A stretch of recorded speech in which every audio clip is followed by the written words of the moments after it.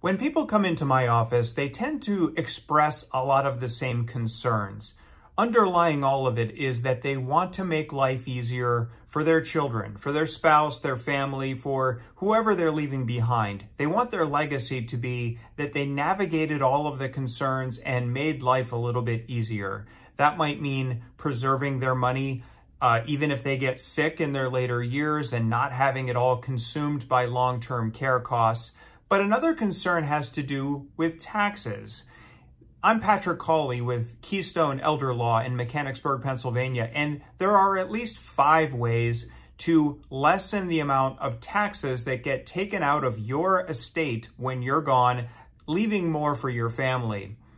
We're talking about Pennsylvania's inheritance tax here. Most middle-class families do not have any concerns about federal estate tax. You have to be leaving millions of dollars before the federal government takes a chunk out of your estate. So let's talk about the 5 ways that you might lessen the amount of taxes that come out of your estate in terms of Pennsylvania inheritance taxes.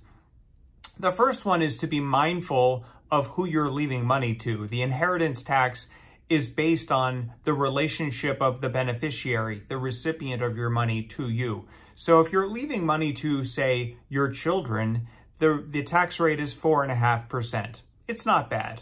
But as soon as you leave money to your siblings, it jumps up to 12%.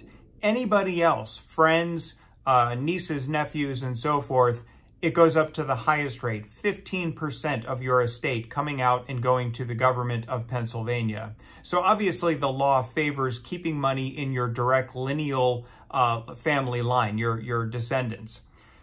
Number 2 is to put real estate and maybe money into a certain kind of trust. We primarily do this to lock down and preserve your hard-earned savings, your property, and protect them against long-term care costs. A lot of people come in here for trust planning for that purpose, to make sure that nothing will get consumed in long-term care costs. Medicaid will pay for care and the government won't come after those assets. But there's an added benefit to doing these trusts, and that's that if you put, say, a $200,000 house into a trust and at least 1 year goes by, whoever you want to receive that house when you're gone will get it free of inheritance tax, completely free. So on a $200,000 house, if it's your children, 4.5% tax rate, that's $9,000 that you've avoided just by having the house in a trust.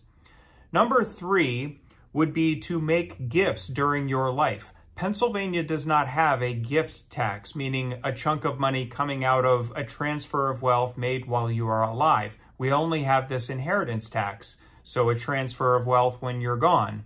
So you could make gifts during your lifetime, and then it's not part of your estate as long as that same 1-year rule is satisfied. It has to be a gift made at least a year or more before your death.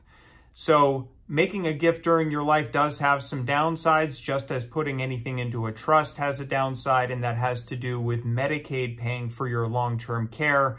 You want to be careful about this and speak to a professional about gifting, because gifting gets penalized by Medicaid. But the tax answer, which is what we're talking about today, is that gifts during your lifetime can completely avoid an inheritance tax when you're gone. Another one that you can do is make somebody the joint owner of your real estate or a bank account. So if you add an owner, you've essentially given them a 50% interest. So this is not an outright gift, but you've given them a half interest. What that does is it avoids probate and all of the cost and waiting that goes with probate. They automatically become the owner of the rest of the property, 100% ownership once you're gone without it having to go through probate. And they have to pay inheritance tax, but it's only on the half that you kept in your control. So they're inheriting your half. And that, in effect, lessens the inheritance tax. It cuts it right in half. Finally, I would say deductions during your estate administration are going to be crucial. So if you have an experienced probate attorney, and this is something we do at Keystone Elder Law, the attorney will know to look for tax deductions, such as the cost of your last medical expenses, your burial costs, things like that. We might be looking for deductions from the inheritance tax because those bills are taking away from the inheritance of the people you want to receive your money, so you ought to be paying less in taxes too.